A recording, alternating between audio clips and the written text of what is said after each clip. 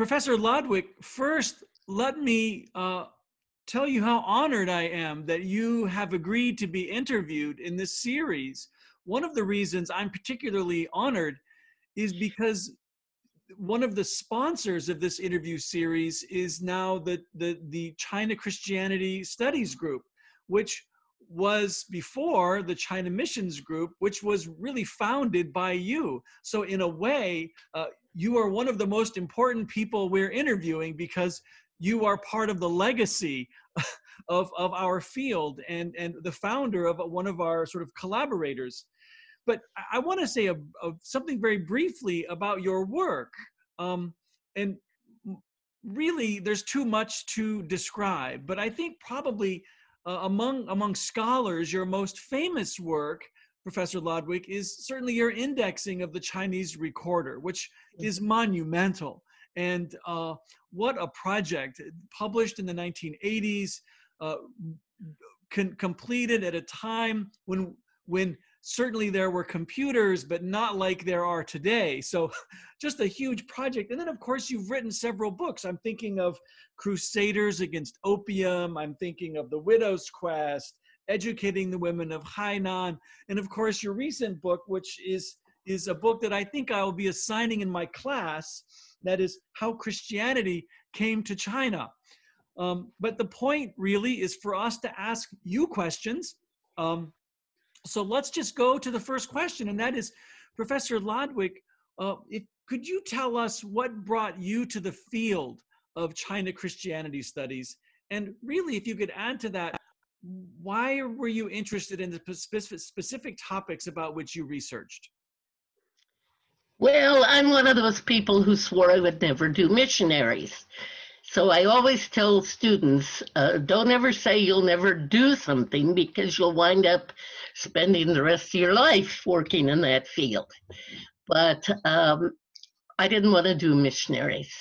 So I was looking for a dissertation topic, and I think one of my advisors suggested the opium problem. Well, I knew that was too big a problem to cover in one dissertation, and there was no way on earth I was going to spend the next 20 years trying to figure that one out.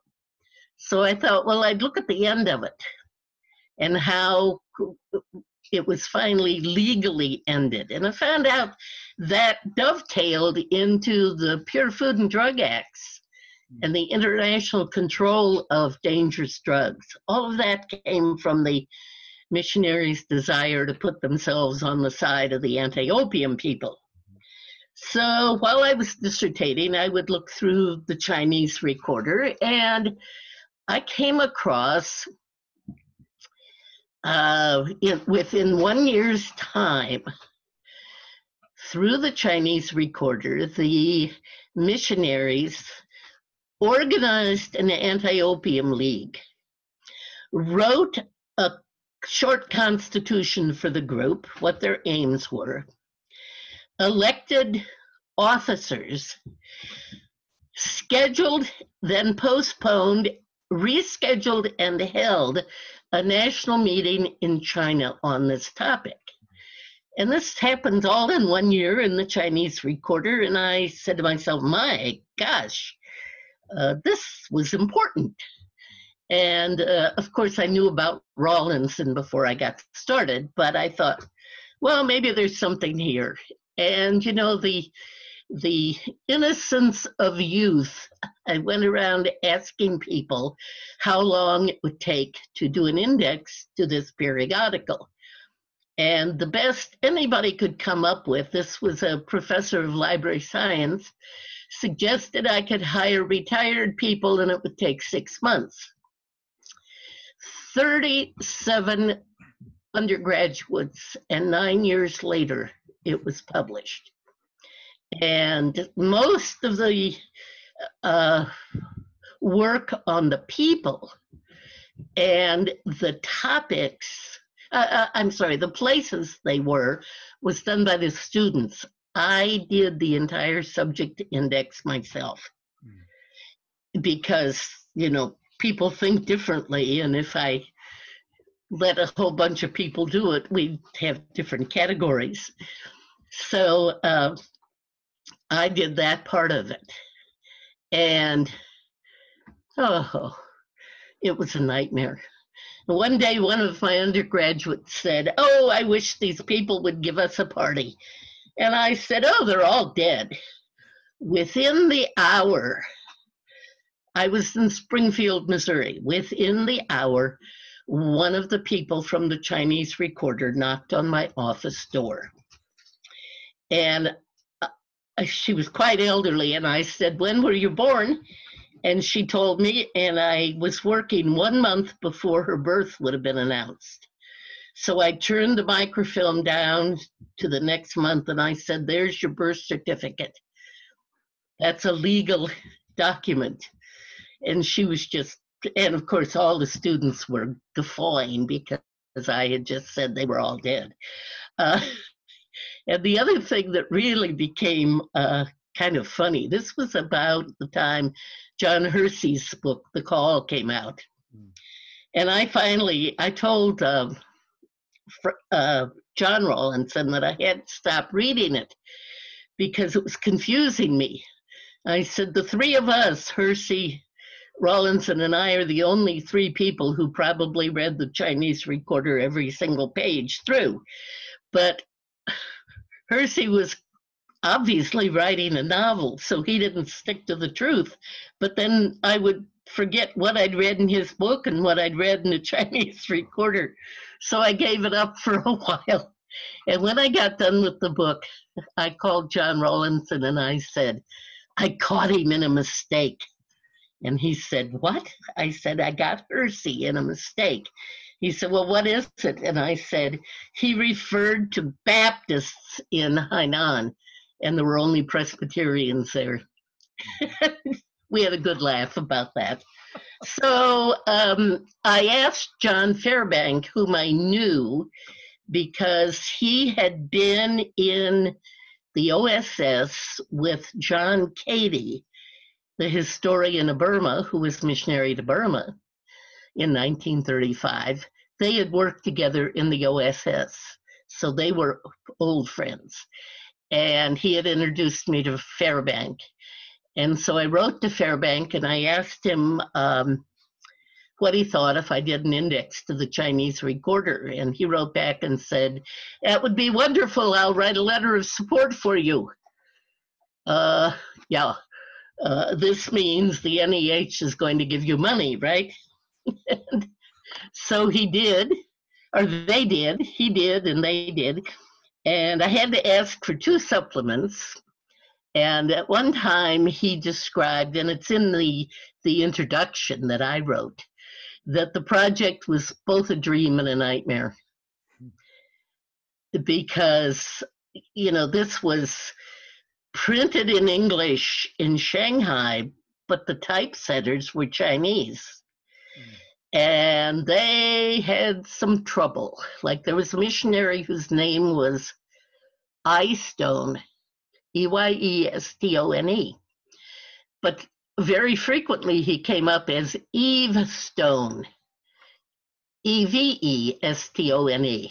Well, you couldn't do that on a computer in the 1980s because obviously this is one person if he belongs to the same mission and he's in the same location.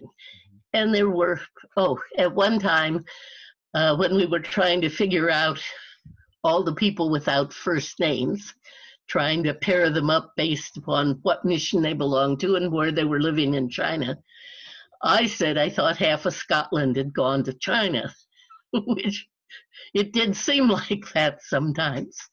But we wound up with a lot of question marks where we didn't know who they're referring to, but it's Reverend Brown did such and such. Well, okay, but we don't know which Reverend Brown it was. But there you are, and you can figure it out if you got a better crystal ball than I had. The other thing you should know about the Chinese Recorder is we couldn't put everybody in the published book. And so we drew an arbitrary line. You have to have 3 references or more in the Chinese Recorder to be included. And there were a few exceptions. Zhou Enlai was one exception. So I think he has 2 references, but he's in there with 2. Well, when I got done with this, I still had 9 boxes of papers of people who had been in the Chinese recorder. And I was talking to,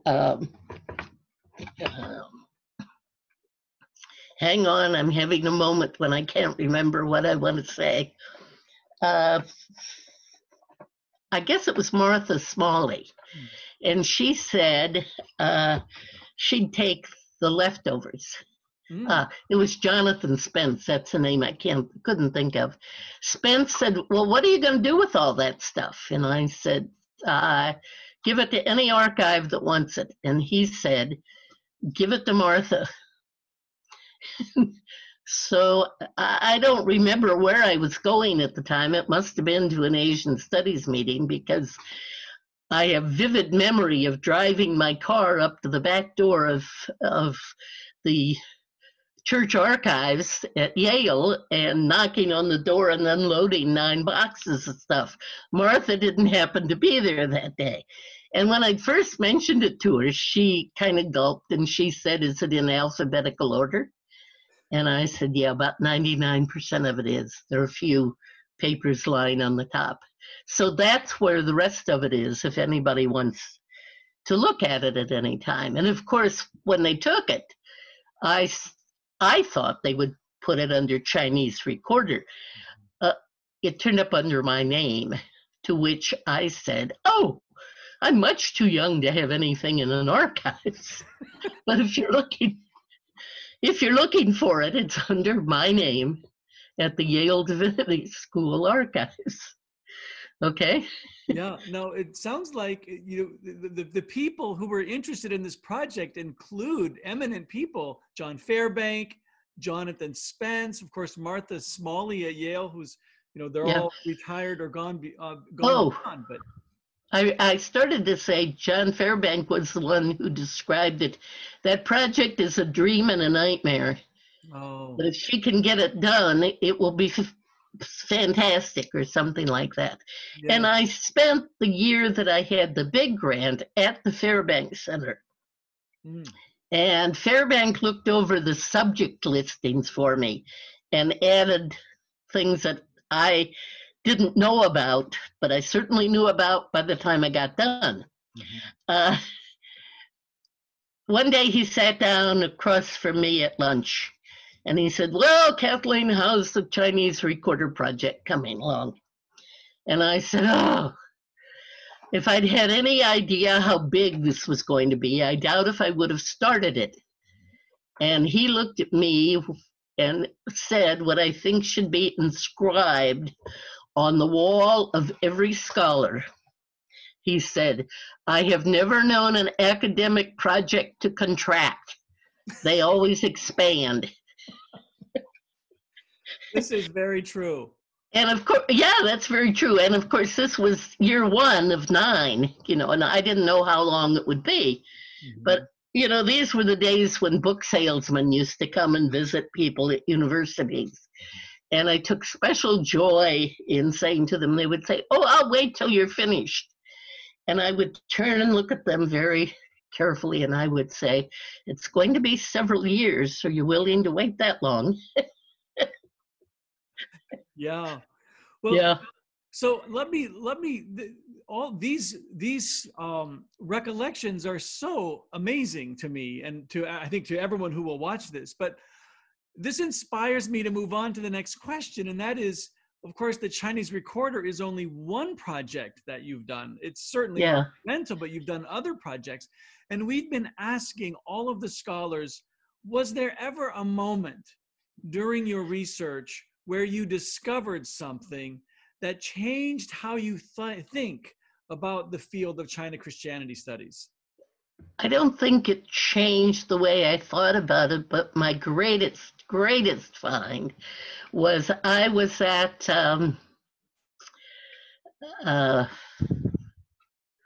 oh my goodness, this is not a good day for me. I can't surface any of these things. Princeton Theological Seminary archives. Mhm. And I had perceived that there was stuff there from reading things in the Yale archives. So I went to Princeton and I looked up China, and I went down among the archives and I looked, and there were 70 boxes of stuff labeled China. And I thought, oh no, not another 70 boxes. It's going to take another decade. So I simply pulled one out and I took it to a table and I opened it up, and there was a letter thrown on the top. It wasn't in any files. And it was addressed to the Reverend Donahue, Pittsburgh, Pennsylvania. And I opened it up and I started reading, and my puppy's exploring things. It was beautiful handwriting, absolutely beautiful penmanship, absolutely correct English, not a word misspelled, nothing misused. And as I read, it was quite a long letter. And as I read, it became obvious that this had been written by a Chinese, because much of it was about the Exclusion Act. And the writer was saying that they would take the case all the way to the Supreme Court if necessary. And I thought, who wrote this? You know, and I later had to say, yeah, I was a little bit thick in the head at that moment, although I have to admit, only one other person that I've ever read it to correctly guessed who wrote it. I looked at the last page and it was signed Young Wing. And, you know, this is somebody in a history book, not somebody whose letter I'm sitting there reading. And so I got up, and I had met the archivist and his assistant, and they were around somewhere. And I went to see them. They said I could have a copy of anything I wanted. So I said, well, I need a copy of this letter. And I said, do you have a vault? And they said, yes. Why? I said, I know a number of people at Yale who would kill for this letter. Neither one of them had any idea who it was. Mm-hmm. And I told them who it was. And I said, lock up the letter, please. Don't leave it sitting in a box. But can you imagine 70 boxes, and I picked the one that has a letter from Young Wing in it. So I think that was my greatest moment of doing any research. Although once when I was at the Presbyterian Archives, I had minded the store while everybody went to their Christmas party. But the UPS man would come and he wouldn't leave things if the door wasn't answered. So I said, I'm working on this. That's fine. I'll sit here. So the director said, okay, I'm going to give you a special tour. And he took me into their vault. And I was well aware that there were some valuable paintings hanging around on the walls. But we went into the vault and he handed me a few things, and I looked at one and I unwrapped it and I said, oh, that's absolutely beautiful. And he said, oh, I'm glad you like it. Paul Revere made it.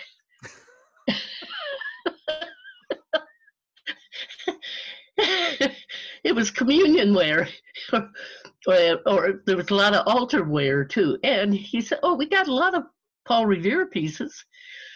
And I sitting there saying, okay, this is an interesting day in my life. Well, you know, so archives today, these are experiences that are very rare today.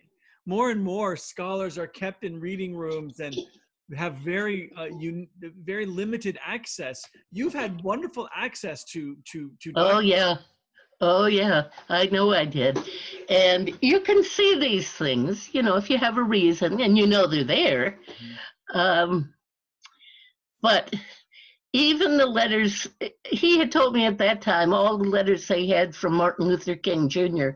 were locked in the vault, and there were copies in the files. Yeah, right. Yeah. Well, let So me. if you want to see, but here was Yung Wing just sitting on the top of the box. So That really is incredible. Well, yeah, before we press the record button, you and I were talking privately about some travels that you've had in China, and you mentioned Dunhuang, a place that I very much have enjoyed visiting myself.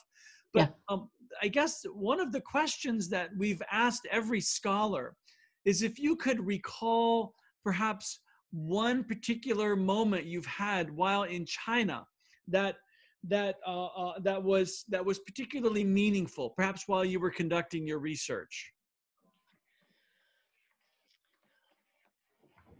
Well, at one time, I sort of can't remember what happened on which trip to China. You know, after you've been there a while, you they melt together. But on one journey in Hainan, I was taken to a partially built building where the church was having holding their services.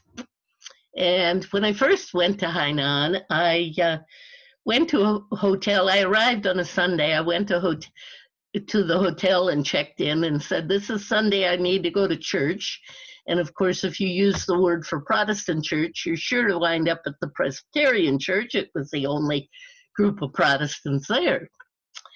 And I met a woman who had been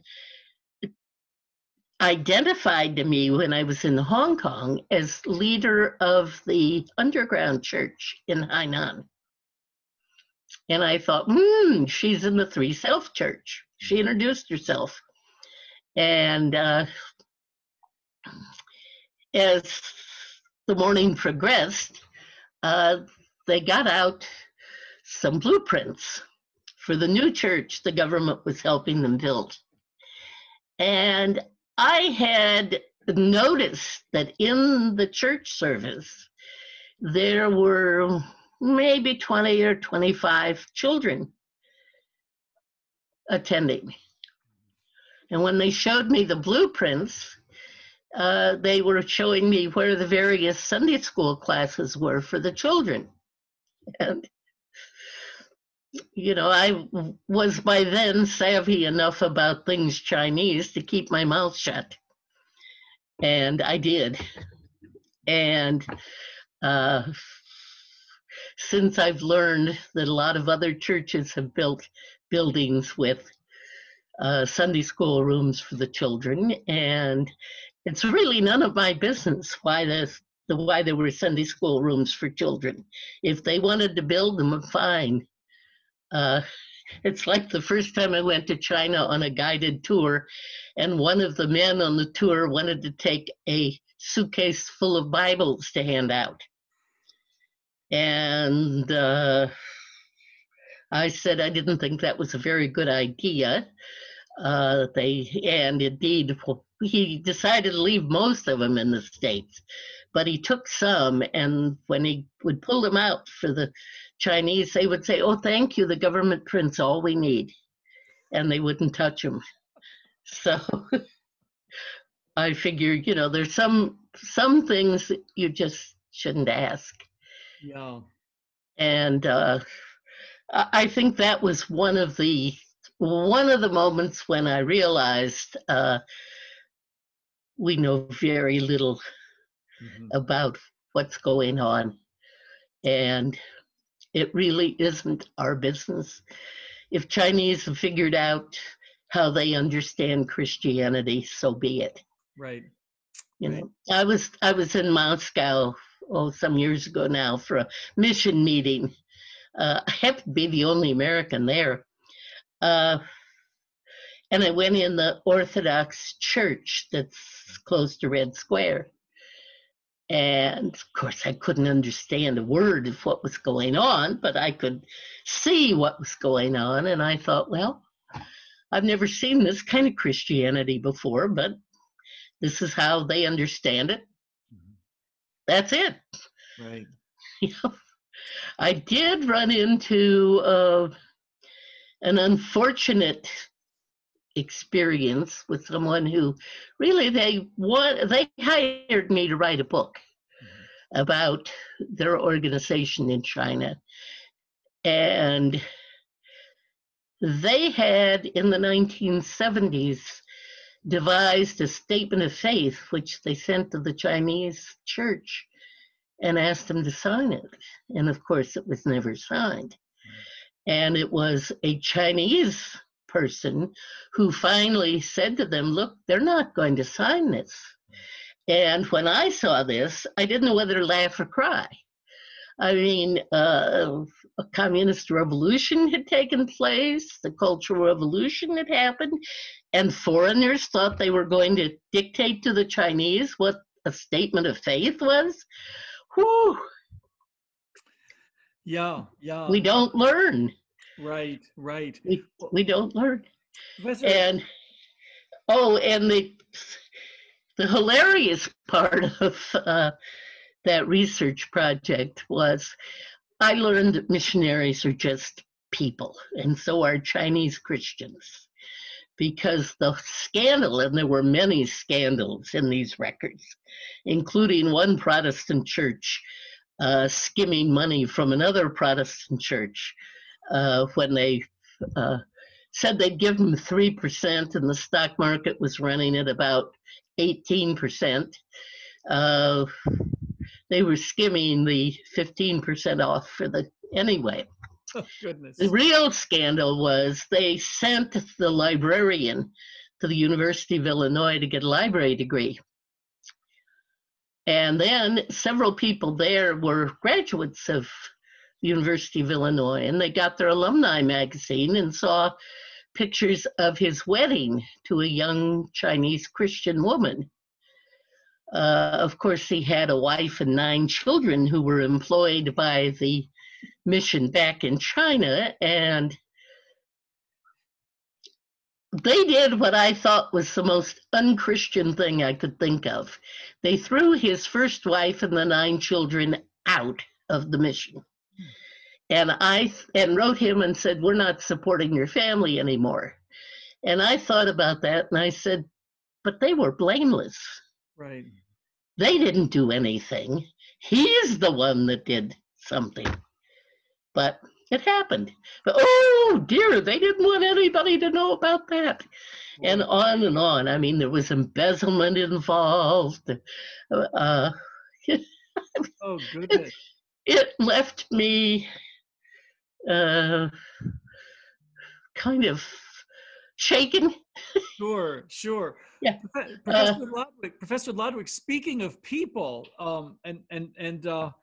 first off, all of us who have conducted scholarship in We Read archives, we discover these interesting stories, and some of which can be scandalous at times.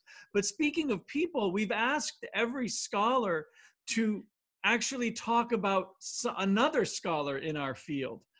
And I wonder if you might have any pleasant memory about another scholar in our field that you think should be remembered among those of us who do research in this area.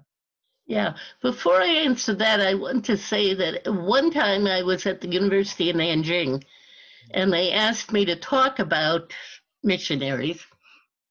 And when it was over, one of Timur's closest friends said, I never thought of being a missionary as a job.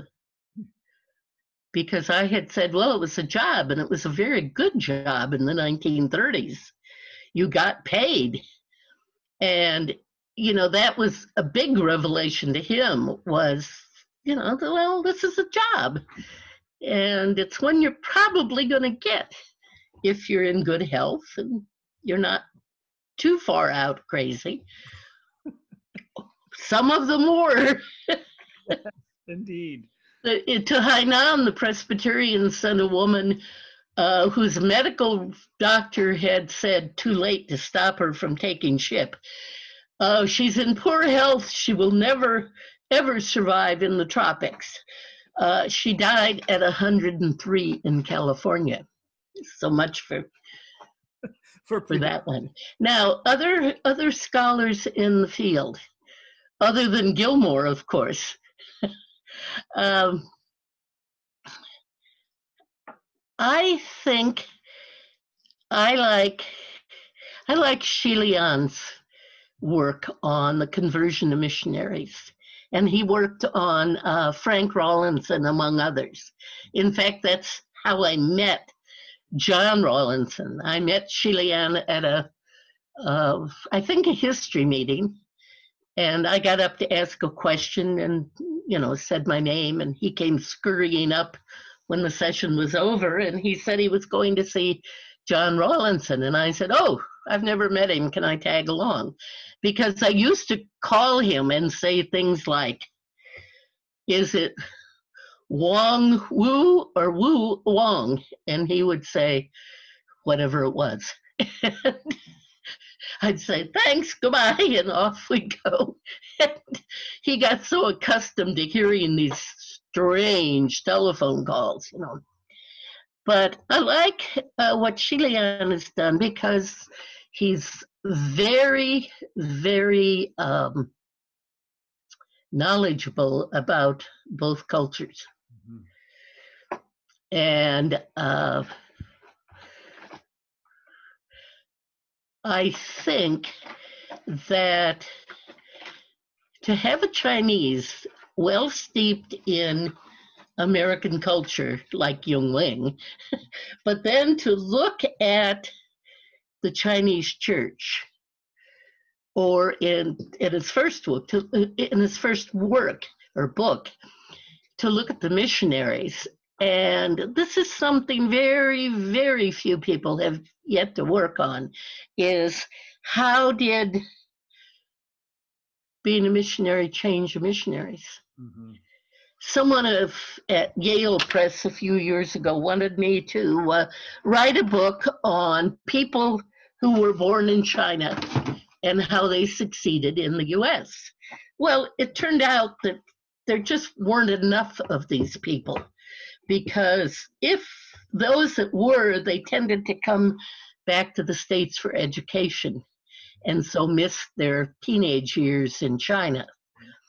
But I think she has a good handle on how China could have changed people, and they might not even have realized it. Mm-hmm. Things that begin to look normal to you. It's like if you ride a bicycle. If you're accustomed to going everywhere on a bicycle, when someone says, oh, here's my car, you can borrow it for the day, it's very different. Although you know how to drive a car, there's no problem with driving the car, but usually you get around on a bicycle. And I think one of the things that most changed the missionaries was the food. Even Hudson Taylor couldn't control what people ate. He could control where they lived or what they said, but not what they ate. And it's like the book Curry about foreigners in India and what they ate. When the missionaries got home, they longed for Chinese food. And they probably didn't really understand that, and why it was that they wanted to eat Chinese food at home.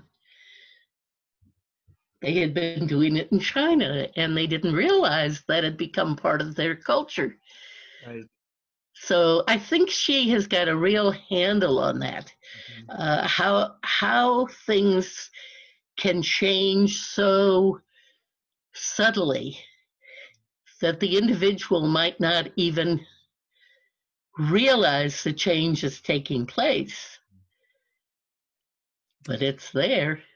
Right. Interestingly, so many of us who study China, when Shilian talks about the conversion of missionaries, even scholars become sort of converted to a love of China. At least I have, one of the things I personally love to do is cook my own Chinese food. So I completely understand that. Well, Professor Lodwick, there's one last question, but other scholars want me to ask you in particular an additional question. And Can I make one more observation about the change? Yes. Many years ago, I read that someone said the difference between Russia specialists and Chinese specialists in the United States is Russian studies came from the Russian Revolution in 1917. And the people who became the professors tended to be white Russians. And they had a particular view of communism. Whereas China scholars tended to be returned missionaries. And they had a very, what shall I say, kind, benevolent, even paternalistic view of China. So all of their students grew up academically loving China. And I looked then afterwards to see if I thought that was true, and I think it is. Because, my dinner's going to be Chinese tonight. My family, when my parents were alive and lived with me, they just knew, a certain number of days things Chinese would turn up. I once had a repairman walk into my house. I had some scrolls of characters and some Chinese paintings on the wall, and it was one of the few times in my life I've ever seen anyone do a double take. He did.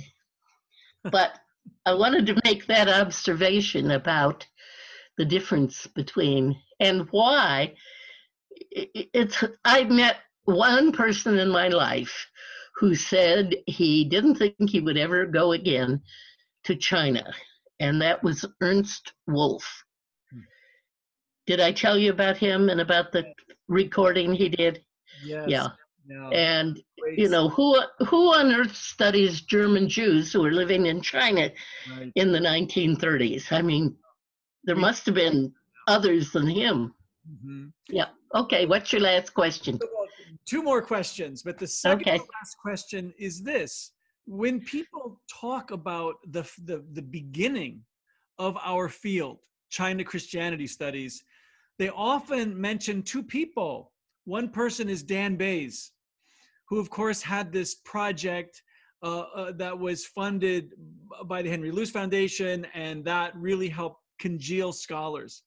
Yep. The other person everyone mentions is Kathleen Lodwick, because the AAS, of course, never had a scholarly group who specialized in the study of China Christianity. And you were instrumental in bringing together what was then called the China Missions Group. Mm-hmm. So just if you could briefly tell us how that came to be. How did you make that happen? I think I asked somebody at the annual meeting how you became an affiliated society. I think I asked one of the officers. And they told me, and I think I mentioned to you once before, at that time they had a Gilbert and Sullivan aficionados group that met yearly at AAS. And I figured China Missions had more to do with China than Gilbert and Sullivan did. Japan, maybe not, but that's another story. And I have noticed that there are two very big topics that AAS would not touch. One of them was missionaries. In all the years I had been going there, I had never seen a panel on missionaries in China. And the other one, and until I retired and stopped going to meetings, I don't think there ever was a panel on Eurasians. Mm. Those are the two absolute taboos at AAS, missionaries and Eurasians. And wasn't it Queen Victoria who got mad at Bolivia once and erased it from the map? I think it was her. Well, if you ignore the fact, you never have a panel about missionaries in China, that doesn't mean they weren't there. That doesn't mean they didn't have some impact on the society and on the home societies. Just because you wish to ignore them intellectually doesn't mean they didn't exist. And I learned how incredibly hurt so many scholars are, apparently by the Christianity of their childhood, from the things they have said, I have heard said to me over the years. Whew, missionaries. Well, when you start saying, well, they did introduce Western science and Western ideas of government, and, you can argue good or bad. It happened. And trying to ignore it doesn't make it go away. And when I asked, you'd asked me once about the name, the China Mission Group, because how many times have I been asked, are there missionaries in China today? And I say, no, it's illegal for them to be there. How many do you want me to name that I personally know? And, people look at me like, huh? Well, I have met a number of people who went as English teachers who admit to using Bible stories as lessons in English. And the Chinese aren't so naive as to think this wasn't going to happen. In fact, I asked the ambassador to the U.S. once. He was in the Allentown area, gave a talk. I asked him what would be the impact of the returned students, since in the past, the returned students changed China a lot. And he kind of talked around the answer to that question. But again, as the missionaries longed for the Chinese food at home, I'm sure that when the returned students got home, they longed for whatever it was they were missing at the moment.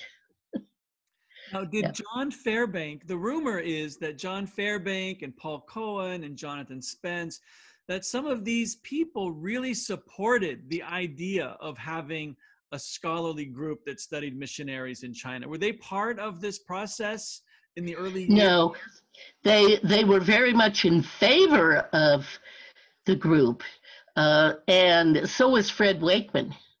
At one time, I asked him to write me a letter of support when I was working with this corrupt organization. And I said, look, history isn't what happened, it's what got remembered about what happened, written down and left in a place a historian could find it. And he's in California, right? I'm in Pennsylvania. You could have heard him without the phone. Amen. Amen to that, brother. Well, this is what happened. And when I told him we had this group that we started, I said, a lot of the scholars are being encouraged to look at missionaries, the ones in China. He said, oh, I didn't know that. That explains why I get all these letters. People wanting to do research on Chinese wanting to do research on missionaries, but with me in California. I said, that's what's going on. And I think, they're smart enough. And if they were harmed by their religious upbringings, they didn't allow it to intervene in their scholarly life, as so many other people I've met had. And, they didn't want to be Queen Victoria and erase the missionaries from the map of China. Hey, folks, they were there. They had to have some impact even by being there. So I think it's legitimate to look at them and say what happened. It's the largest movement of humans for a nonviolent, we hope, endeavor that nobody asked for, but it just descended upon the Chinese. Well, goodness, you have to expect some kind of outcome. And if what has appeared in China today as the Christian church, then so be it. I think everyone interprets Christianity in the way they understand it. I didn't know that Russian Orthodox people think Jesus was born in a cave. And why would I know that? I'm a secular historian, right? And I thought, well, what difference does it make? And indeed, that is the question. What difference does it make? And the answer is none. So what else is new?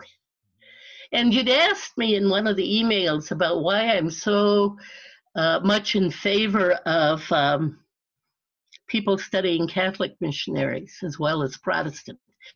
Because if you read very long in the Protestant archives, you'll come across information about Catholic missionaries. And in the Chinese recorder, it's Protestant, it says it's Protestant, but there are tons of articles about Catholic missionaries, as indeed there are about missionaries in India and Africa and even to the American Indians. The other thing is, well, there's a little book published by Margaret Moninger called Isle of Palms, and it's about the Presbyterian mission on Hainan Island, of which she's a member. And the last few pages are the translation of the Jesuit tombstones at the Jesuit cemetery in Haikou, which she was a whiz at Latin.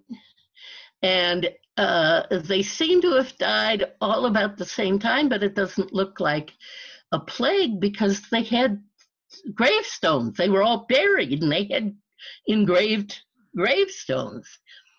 And I doubt if you would find another place in any publication where those tombstones are even mentioned. Right. And the Japanese built the airport over the foreign cemetery in the early 40s, late 30s. So they're no longer there. And I said this, Rob Carbonneau had organized a little conference once for lay people. And I said, well, you better be open-minded, because if you want to know about the Jesuits in the 1600s in Hainan, you're going to have to read this book about the Presbyterian mission. And everybody kind of, hadn't thought of that, had they?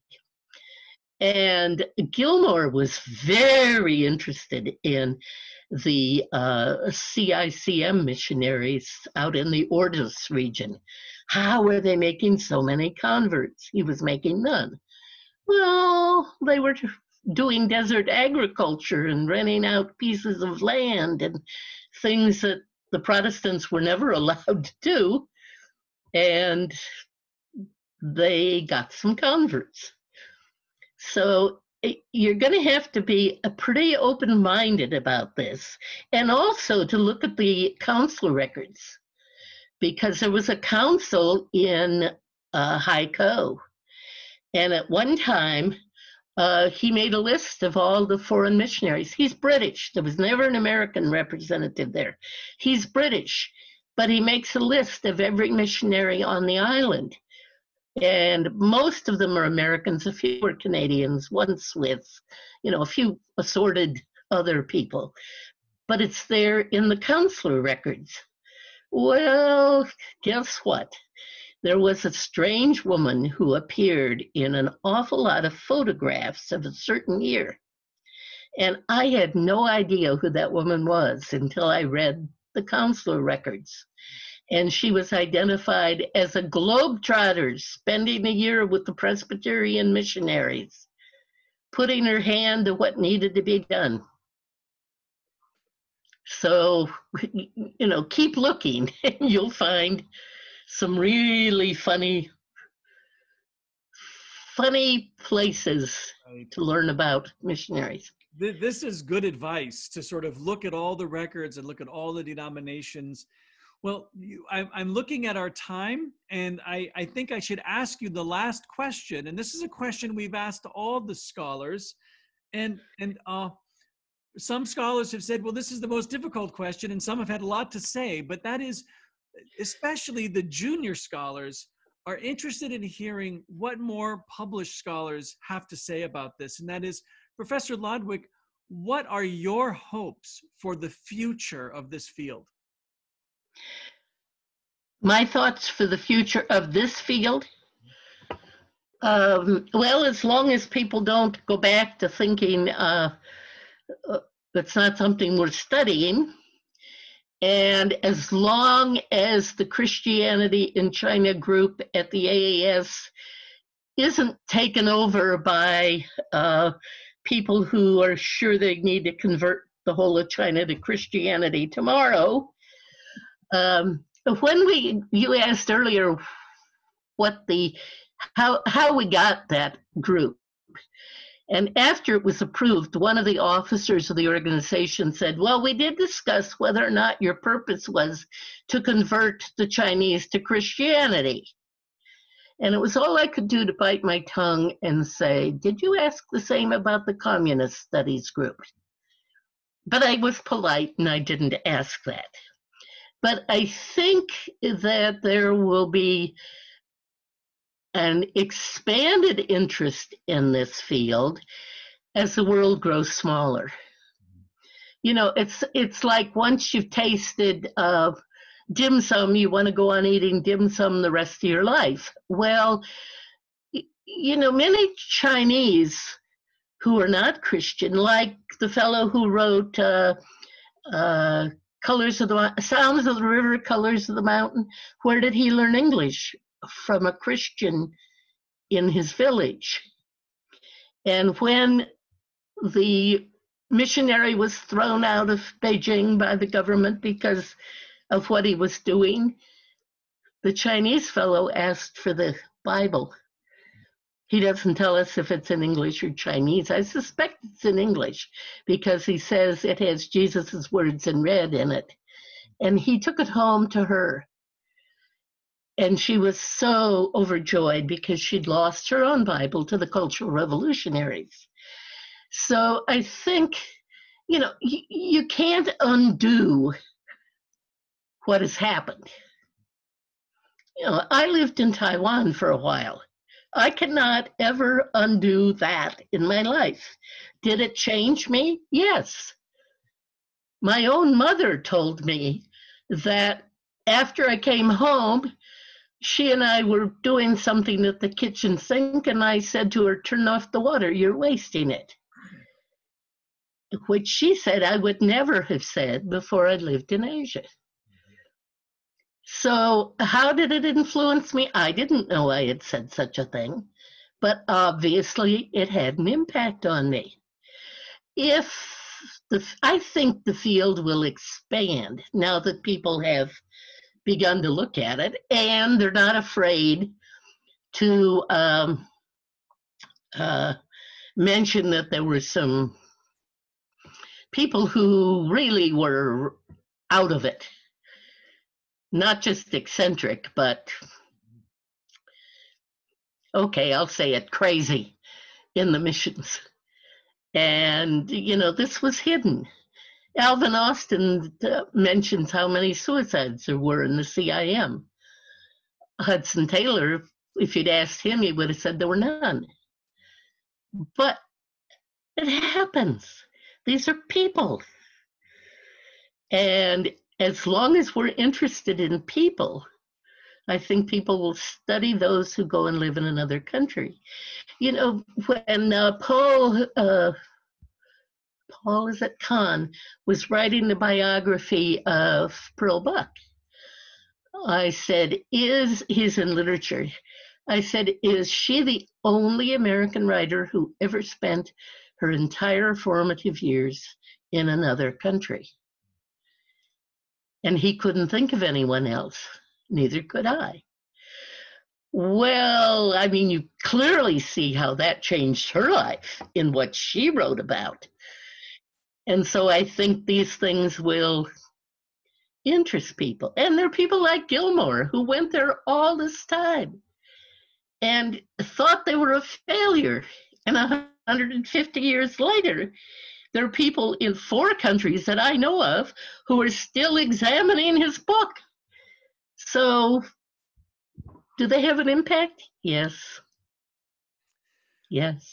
Professor Lodwick, what a rich interview. And we're just now approaching the end of our time, but I want to say what scholars seldom have a chance to say, and that is, I just want to personally thank you for your contribution to this field, for your publications, for your work, for your dedication, for your ability to persuade the AAS to allow scholars who are interested in this field to be in a way legitimized by this scholarly interest. And I want to tell you that your work has been near my desk for decades. So, oh my. So personally, I just want to say thank you. And I know that a lot of other scholars also feel indebted to your contribution. So again, thank you for agreeing to be interviewed. What an honor it was. Thank you. Well, you're very welcome. I once went to Penn State's Paterno Library, and I went to microfilms, and I got out the Chinese Recorder Index, and I took it over to the counter, and I said to the fellow, does anybody use this? He said, oh, they use it all the time. You know why? Because they know they're going to find something there.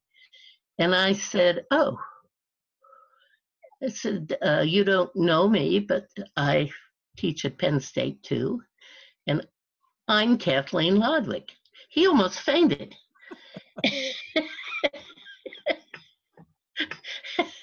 And I said, well, I just wanted to know if people found it useful. And he said, yes. So, okay. Thank you so much. Thank you. Well, thank you. I think you're doing a wonderful job of keeping this going.